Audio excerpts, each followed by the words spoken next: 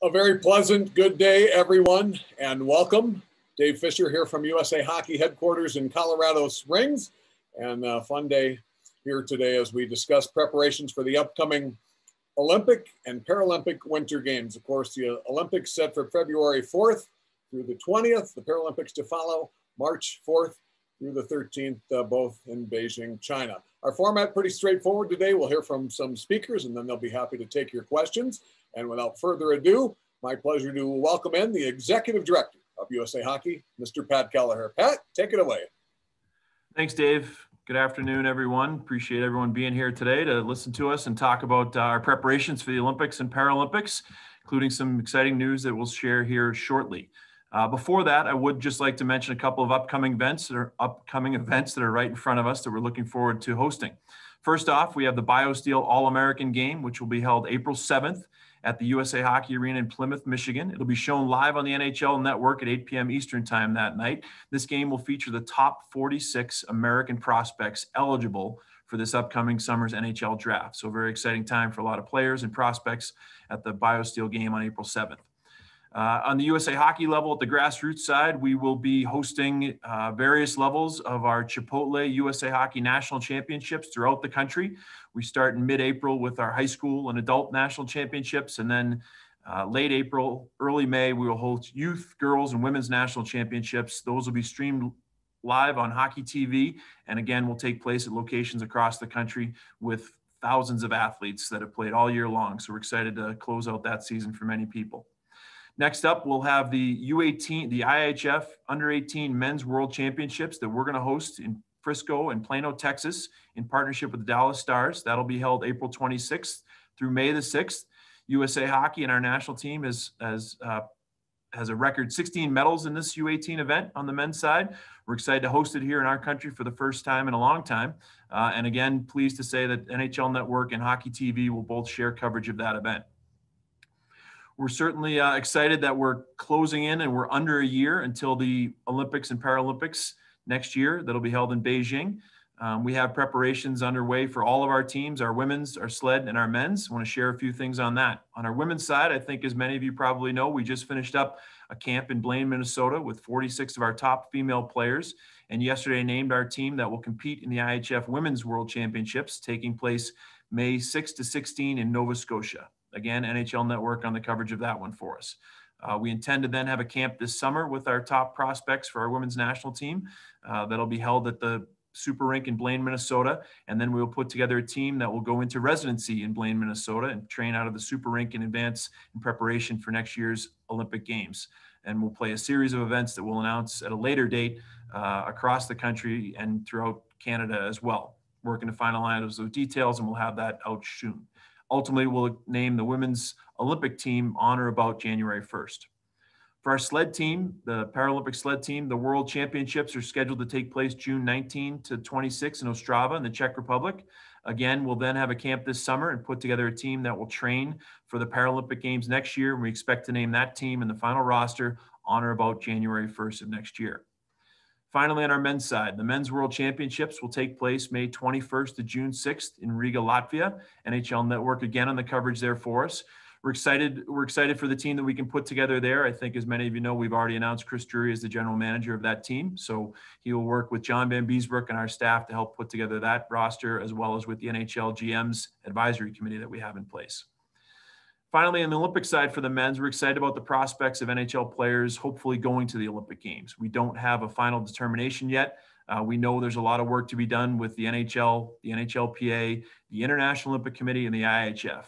However, we remain hopeful and optimistic that that will happen and NHL players will be available to us for the Olympic Games.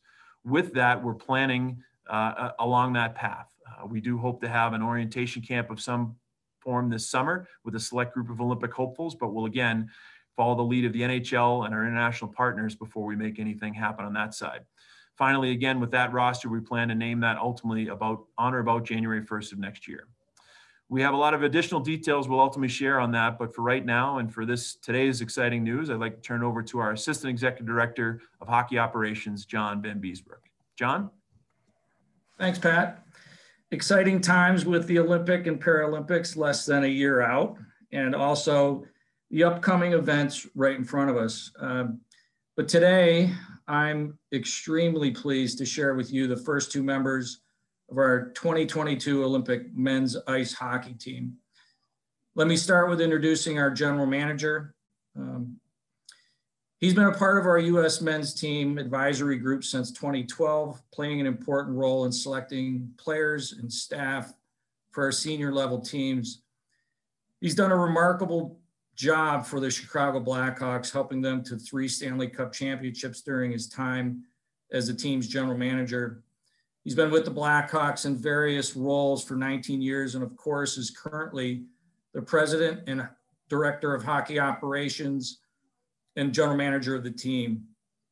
He's a winner, and I'm extremely honored and pleased to welcome Stan Bowman as the general manager of our 2022 U.S. Olympic men's ice hockey team. And Stan, we'll hear from him in a couple minutes, but next I'd like to introduce our assistant general manager. He had a Hall of Fame career, scored on me many times, which is hard to say, but as a player of the NHL, winning 2 Stanley Cups over his 18-year career, he's also played on the international stage for the U.S. numerous times, including 3 Olympic Winter Games. Following his playing career, he spent 8 years with the Pittsburgh Penguins, including the last 5 as assistant general manager, helping the Penguins to a pair of Stanley Cup titles, and is currently in his 2nd year as the GM of the Minnesota Wild. He, like Stan, is a winner. And I'm extremely honored and pleased to welcome Bill Guerin as assistant general manager of the 2022 U.S. Olympic men's ice hockey team. We would not be more than pleased than to have Stan and Bill serving as our chief architects of our 2022 Olympic team. And with that, Stan, I'll turn it over to you. Thank you, John. Welcome, everyone. I'd like to start by saying thank you to USA Hockey for this opportunity. In particular, I want to mention Pat Kelleher and John Van Beesbroek. They've both been a great resource for me over the last several years.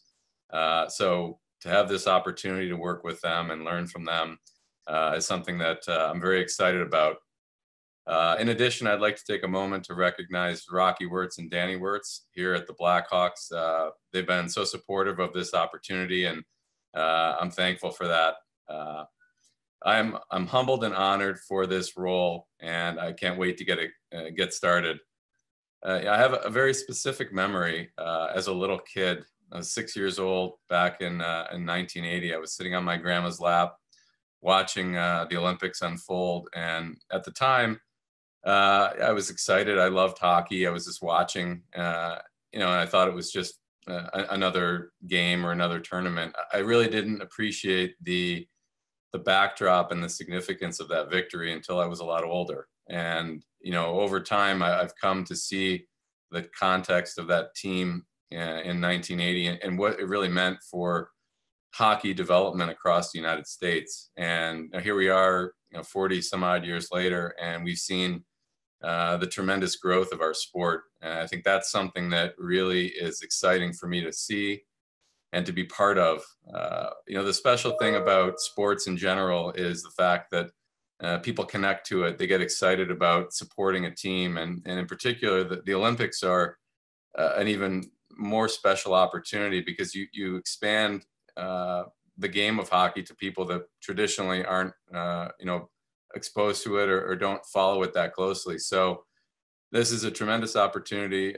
I'm so excited. I've had opportunity, like John mentioned, to work with USA Hockey going back to almost 10 years now. The late Jim Johansson was, great to me. Starting out as a general manager, I was able to be around some great hockey minds and learn from them and supporting the U.S. hockey over the years. And here I am in this position. So, so excited for this opportunity. It's going to be a lot of fun. And with that, I'm going to turn it over to Bill Guerin so Bill can share some words. Thanks a lot, Stan. Also, I'd like to thank USA Hockey, Pat, John, and Stan for having faith in me and giving me this opportunity. It's something that I definitely don't take lightly. I'd like to thank Craig Leopold and the Minnesota Wild for being in support of this and being in my corner for this. And, as a player, it was always a huge honor to put on the USA jersey. I always took it very seriously. And like Stan, I'm a product of the 1980 generation, and it was something that drove me. So in this capacity, I'm honored to be representing USA Hockey again. And I'm very excited about it. It's going to be a great challenge, something that I'm looking forward to. We've got the deepest pool of players that we ever have, and just looking forward to working with Stan and learning as I go along and trying to put the best team possible on the ice to build a winner. And again, I'm extremely grateful for this opportunity and looking forward to working with Stan and the entire group at USA Hockey. All right, guys, thanks very much. Dave Fisher here again, back behind the scenes to the news media assembled. We will use the raise hand function to take your questions and ask if you would please identify your self-affiliation and who your question is for. And we will get started. And we'll start with Harry Thompson from USA Hockey Magazine. Harry, your line should be open. Please go ahead. All right. Well, this question is for Stan. Stan, thanks so much for doing this. You're joined today by John and Bill, who are part of what has been often referred to as the greatest generation of American hockey players. As Bill referenced, you got a deep pool now to choose from. Can you just talk a little bit about over the course of your career, how you've seen American players grow and develop and just the quality of them? Sure. Thinking back to where we've come from in the United States, not only is the participation increasing all the time, but I think, with the development of the USA NTDP, I think we've seen the ability to, produce some really high-end talent. And I think you have to tip your cap to the way that we've been able to take these players as teenagers and really, do our best to work on their development and get them to the point where they can be elite NHL players. So here we are today in 2021, and we've got, you just look around the NHL, which is the greatest league in the world, and we've got American players all over the place doing special things every night. So like Bill mentioned, we've got a very deep pool, and I think that's a great situation to be in. There's certainly going to be some challenges trying to decide who's ultimately part of the team, but that's what makes this so much fun, is when you have a lot of talented players. It makes the conversations and the discussions fun to have. At the end of the day, we're trying to put a team together that can do great things. And in order to have success, you have to have a combination of things. It's not just one element of a player.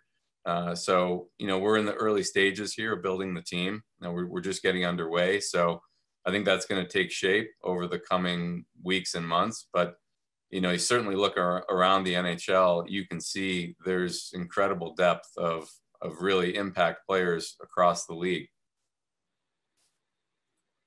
All right, thanks very much, Harry. Next, we will go to Helene Elliott from the LA Times. Helene, your line should be open. Please go ahead.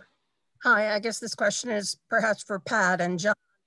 What happens if the NHL decides not to send players and Stan and Bill are busy with their teams? Do they still keep those jobs, or would there be a different selection made? If that happens, Helene, we would adjust accordingly. I think John, has Plan B in the back pocket if we need to get there. But certainly, we're hopeful and remain optimistic that the NHL players will be there, and we move forward with Stan and Bill to run our team for us. Yeah, the second half of that, hi, Helene, hope you're well, is we will have to adjust accordingly. And as far as, this type of year, we know that everything's fluid and on the table. So we will adjust and revisit at that time. Thanks, Helene. And next we'll go to John Morrow from the Associated Press. John, your line should be open. Please go ahead. Yes, thanks, Dave. This is for Stan, and congrats on getting this post. Now comes the pressures. I mean, what did hockey lose in not going, the NHL not going in 2018, and what are the expectations given the deep pool of talent that you can draw from with guys like Austin Matthews and Jack Eichel who couldn't go in 2018? What are the expectations and the pressures of expectations now facing you, given the fact this team hasn't medaled since 2010?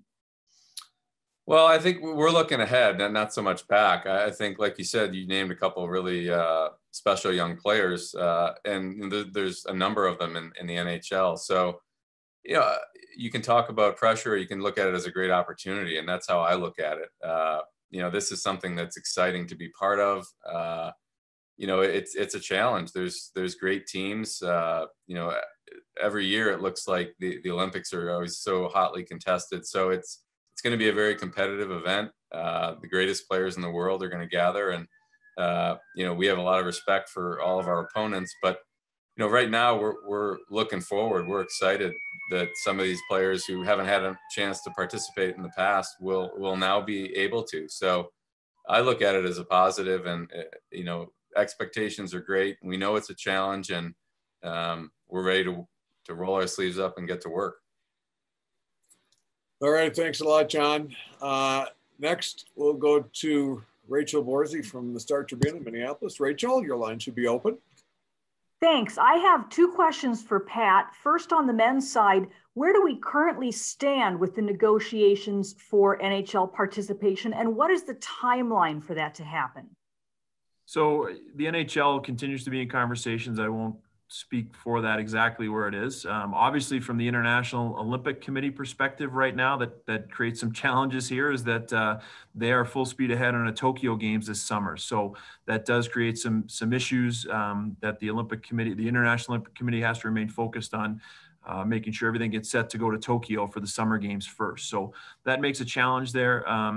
Again, I think we'll continue and have always kept a good contact with Gary Bettman and Bill Daly on this, as well as the IIHF internationally. So we'll continue our dialogue with them, and once we have clarity, then hopefully we'll all have clarity on it. But we remain in conversations and discussion to just keep abreast of their latest discussions as best that we can.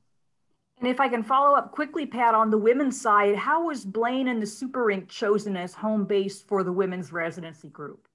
We've been there before. In 2010, we based our national team in advance of the Vancouver Olympics out of the Super Rink in Blaine. The setup there is outstanding. We have a great locker room facility that we're fortunate for some help from a friend named Merv Lappin, who's been very generous to USA Hockey, who helped put together a great training facility up there as part of the Super Rink for us. And so we just felt being based in Minnesota would give us great access to that training facility, and then the opportunity to play different competitors up there for games to really help prepare our women's team as best we can to go after another gold medal at the Olympics next year.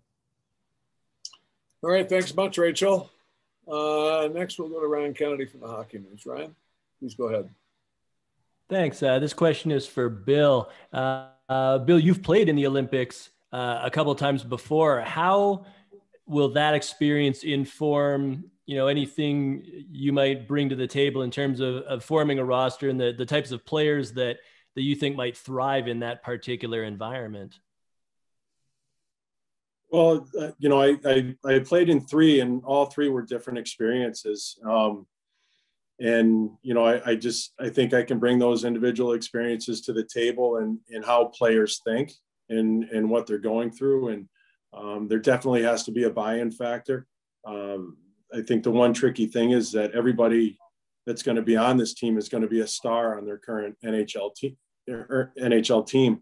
And you have to assume roles. And, it's our job and the coach's job to keep everybody happy and make sure that that there's great buy-in. But I do have experience on a bunch of different ends, as a player. So, I think that's something that I can definitely bring to the table. All right, thanks, Ryan. Next, we'll go to the Boston Globe. Kevin Dupont. Kevin, welcome.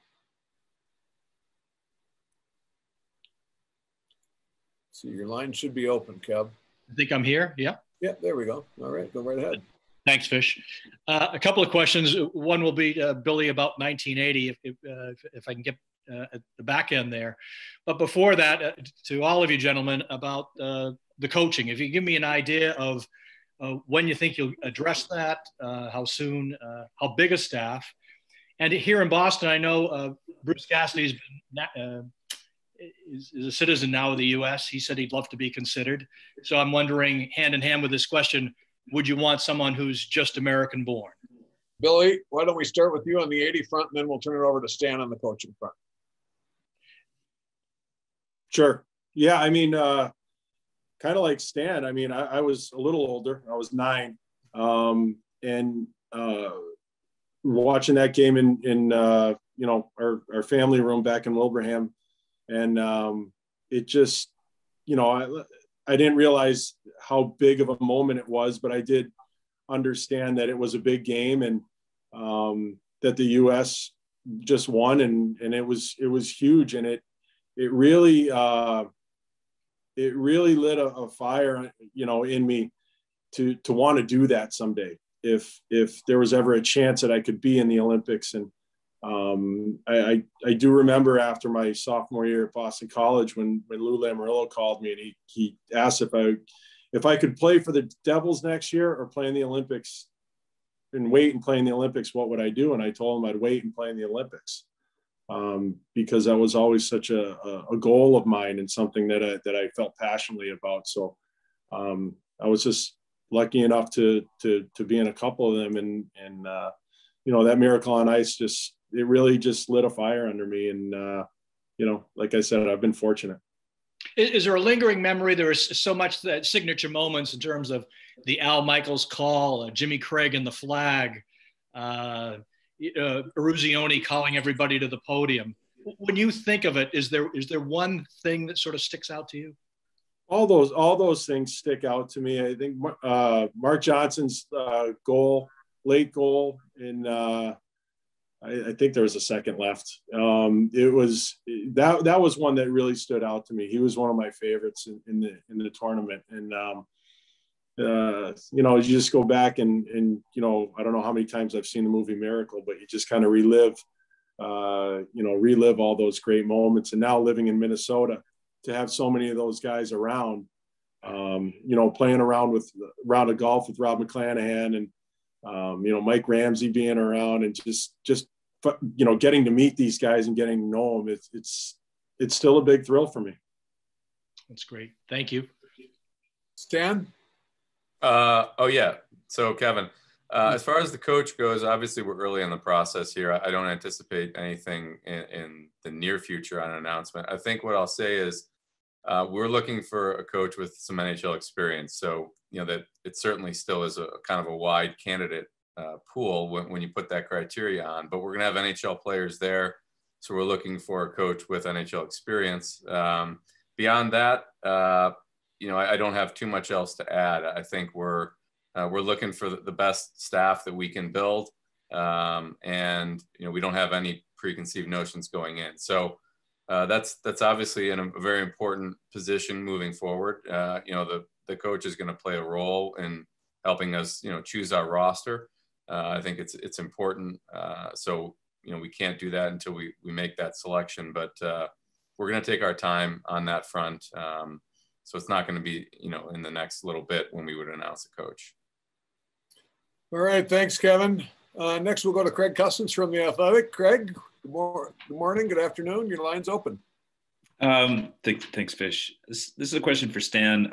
I know it's early in the process, but I just would be curious, when you look at kind of the identity you want this team to have, I think maybe in the past, the Americans have tried to make a team built to beat Canada or whatever, and kind of fallen into some traps. I would be curious, when you look at the talent pool, what kind of identity you'd like this roster to have. Well, Bill mentioned something a minute ago, which I think is important, which is whatever identity you kind of play to, you have to have players accepting their roles and buying into those roles, because at the end of the day, hockey's, I think it's the ultimate team sport. You know, your best players in a game are going to play probably half the minutes of a game. So it's different than other sports where you just got to pick the top 4 or 5 guys and they play all the minutes. In our sport, it truly is a team approach. So we're going to need everyone to accept and buy into their roles. And some of those roles might be different than they're playing on their current teams.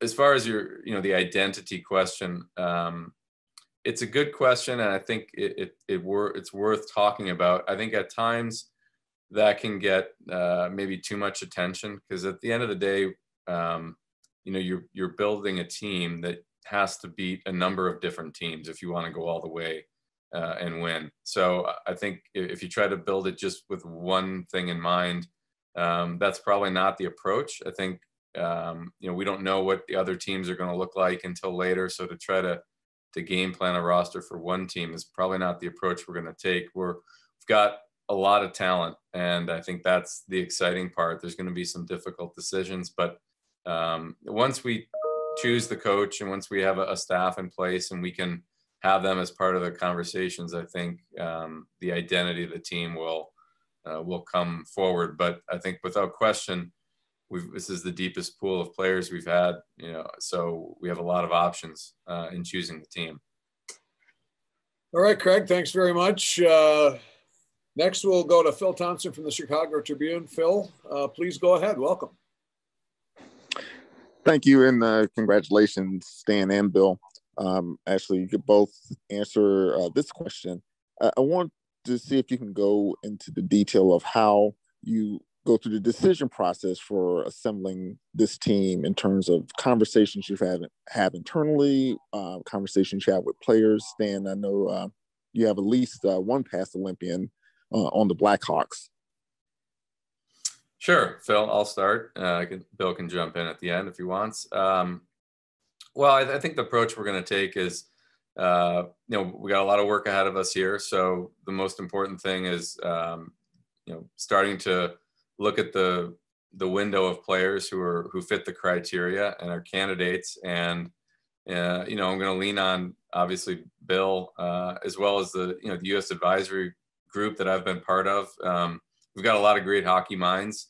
And they've got a lot of, information. They have connections, and they've worked with a number of these players in the past. So I don't know if it's one specific approach. I think what we're trying to do is, to build as much of a background file on each player, and certainly where they are now is relevant. I mean, this tournament is, 10 months from now. So, you want to look at how players are playing, not only now, but even, to start next year. So it is a timely event. So players' performance does fluctuate as time goes on. So it's nothing that we're going to make a lot of final decisions on anytime soon.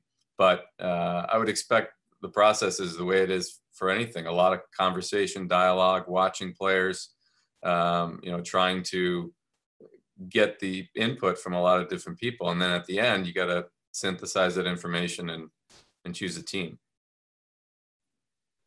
Anything to add in there, Billy?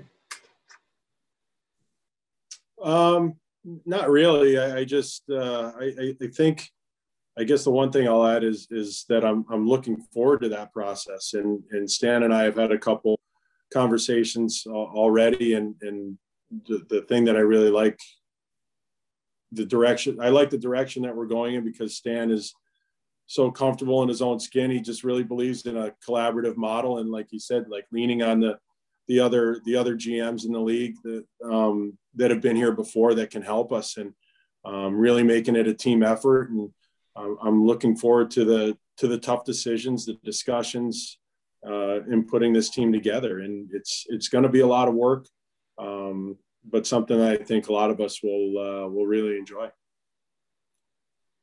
All right. Thanks very much. Appreciate it, Phil. And next we'll go back to the Star Tribune, Sarah McClellan. And Sarah, welcome. Your line is open. Bill, what were some of your best memories from the Olympics, and just, out of your whole playing career, just where did that experience rank and stand out? Like I said, all 3 times I went to the Olympics, there were just different experiences, and they were all great. But one of the things that I really appreciated the most was the true competition, the true meaning of like just sports. And you know, there are some athletes that train just as hard or harder than anybody that get there, and they know they're not going to win a medal. You know, they're a downhill skier from, you know, someplace that doesn't traditionally have downhill skiing or something like that. But everybody just goes, and it's just, you know, a great venue for that. And it's, it just kind of brings you back to why you play sports. And I just thought it was fantastic. And I think some of the times when you're in the dining hall, you know, and there's people from all over the world participating in different sports, and you get to meet different people. And, you know, it's just a really, really unique experience. And then, you know, I guess on the hockey side of it, when we played in Salt Lake, and, you know, we were going into the gold medal game against Canada, and before warmups, you could hear people chanting USA, USA, while we were getting our, you know, putting our skates on. And that was an amazing feeling, and something I'll never forget. All right. Thanks very much, Sarah. And next we will go to one of our newest hockey media entities, Hockey Sense, and with Chris Peters. And Chris, your line is open. Please go ahead. Wow, Fish, thanks a lot for that intro. This question is for Stan. Excuse me. I just wondered what you had taken from the experience of working with Team North America in the World Cup, and obviously having kind of an interesting setup there, and had to make some unique decisions given the age of the players that you had to work with. And obviously some of those guys are now going to be in the mix for this team. So just wonder what that overall experience is going to do in terms of helping you to get ready for this opportunity. Sure, Chris. Interesting question. Yeah, that was a fun opportunity for me. And looking back on it, the one thing I take away from that was just how much things can change over a matter of months. When we first met, I was working with Peter Chiarelli. I'm putting that team together. And when we first started, we didn't have any goalie who even had any NHL experience at the time. So we were looking around, and I remember we considered even trying to petition, can we change the rules so that we can get a goalie that we could use? And then by the end of that year, we had Matt Murray, Gibson, and Hellebuck, who had all emerged. You know, we first met in September, and by the time you know, we met in the spring to try to choose the team, all these goalies had emerged. And even at that time, you know, Austin Matthews was playing in Switzerland at the time. And I remember I was working with USA Hockey, and I was part of the World Championship team. We were in Russia that year. So when in our meetings leading up to April, Austin Matthews, you know, we had so many other players to choose from, and he had never even played in the NHL before. So fast forward though to the World Championships, and I'm over there and I'm watching, and Peter Chiarelli, he had called and asked me, how's it going? And I said, you got to see this kid. I mean, he's unbelievable. Like, we're not going to be able to leave him off the team. He's that good. So Peter came over and watched it. And, you know, so in a matter of a number of months, the players changed so much.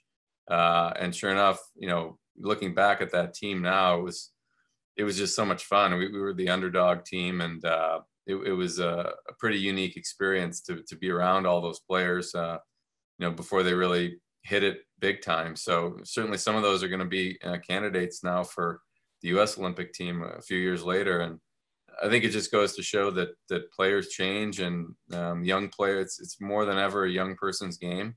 So I think that bodes well for the decisions we have to make. All right. Thanks, Chris, very much. Next, we'll go to the Chicago Sun-Times. Ben Pope. Ben, welcome. Your line is open. Hi, thank you, and congratulations, Stan and Bill. This is for Stan. How will you juggle the tasks and duties of this role as well as the Blackhawks GM? How will you handle both of those over the coming year? Thanks, Ben. Well, no question, it's going to be a challenge, but like I said at the outset, the great support from Rocky and Danny Wirtz. They totally behind this. You know, I'm going to lean on a lot of other people. I think that's the short answer, both internally here at the Blackhawks. You know, we have a very capable staff that, I'm going to certainly rely on their input going forward. But even for the Olympic team, Bill and I are obviously in prominent roles, but it's not a two-man show. There's going to be a lot of input from others, and I look forward to collaborating with a lot of smart people. I think it's one of the things I've learned over the years is you've got to lean on others, and none of us have all the answers. So we're going to have to be open-minded, and at the end of the day, you have to sift through all the information, but you've got to collaborate and gather information, and that's my approach going forward. All right, thanks much, Ben. Next, we'll go to Carol Schramm. Carol, welcome. Multiple entities. I don't know which one you have going today, but your line is open and welcome. Thanks, Dave. It's Forbes for today, and my question is for Stan. Sort of piggybacking on a couple of the other questions that you've answered already.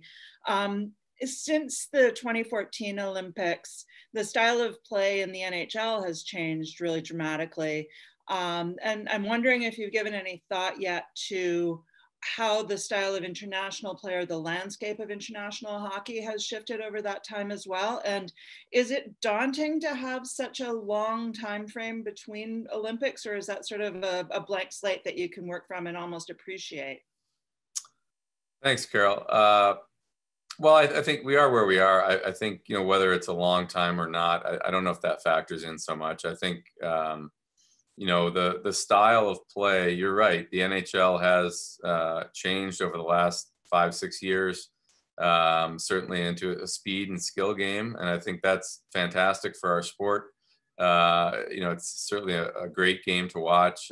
I've been around the NHL for a long time. I don't know if it's ever been better as far as the excitement level of the game, especially younger players getting opportunity and the speed and the skill that these guys bring every night. It's fun to watch. So international hockey is different. So but I think, in the Olympics, you're going to have predominantly NHL players, even for the other countries, not exclusively, but I think, if you look at the rosters, when it's all said and done, they're going to have a lot of NHL impact on those teams. So I think it's probably maybe a balancing act of past international hockey with the NHL players mixed in, so that there might be some differences, going back to recent international play. But regardless of that, I think we're gonna be ready, and we're gonna be looking forward and excited about this whole challenge. Awesome, thanks, Carol. And again, if you have any questions, please feel free to use the raise hand function. And next we will go to Dan Rosen from NHL.com. Dan, welcome. Your line is open.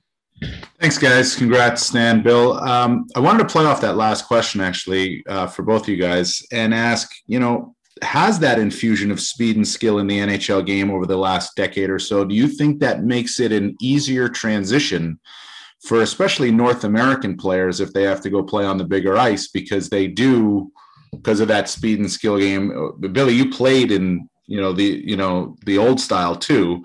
Was it a harder transition going onto the international ice when that style, or do you think the speed and skill makes it a little bit easier for those guys? Billy, why don't we start with you? Transition back to Stan, and maybe get Beezer in here for a quick comment too. Yeah, I mean, I definitely think it'll help. I do remember going from kind of the clutch and grabbing, part of the game back in the late 90s to, then you switch over to the big rink, and that's a lot of skating. And, we weren't all quite used to it. So I think the transition, or the way the game has transitioned over the last, 20 years to where we are today, we talk about it, I think probably on every NHL team, how's it skating? Can he skate? Can he keep up? And I think that'll help these players transition to the bigger ice much easier than we did back then. Stan? Yeah, I have a couple thoughts on that. I think a number of these players have played in recent years for our World Championship team on the bigger ice surface. So it's it's an adaptation. I wouldn't say it's a totally different game. I mean, I think at the end of the day, the game is the game. But, you know, when you have more space, that can change the way the teams play. And structurally, that can change kind of the tactics of a team. But certainly when you have the larger surface, skating is a premium. So I think the fact that the league is tilted more towards the speed game probably makes that transition easier. You've got more players to choose from that have good skating. Maybe that's the biggest difference from 20 years ago. John? Yeah, I would add that in order to win, you have to do it every way. You can't clutch and grab and just play a trap. I think you have to have team speed, which kind of leads to the identity question as well. You have to be fast. You have to be quick. There's no making up for that anymore with other types of intangibles. But, you know, we can see the infusion of the European game in the NHL today that, you know, when you see power plays and the amount of skill that it goes in to make tic-tac-toe plays, I mean, it's amazing to see that. And I think on the power plays, the biggest change I've seen, just the ability to score, whether it's off the rush or in zone play. So certainly the skill level has increased, and you know, just about every player, including defensemen, I don't even think they're defensemen anymore. They're called offensemen. You know, they can skate as well as the forwards do. So you get attack from every area. So that's the biggest change, is where the attack comes from. And I think it's from every area. Well, ladies and gentlemen, the Olympics and Paralympics certainly are in part a tribute to all the great things that happen in grassroots hockey all across our country. We get to the highest level in the Olympics and Paralympics. Much more news ahead as we go along. We'll keep you informed. And as the late great Badger Bob Johnson always said, it's a great day for hockey, and certainly today is no exception. Thanks for joining us today, and we bid you adieu. Good day, everyone.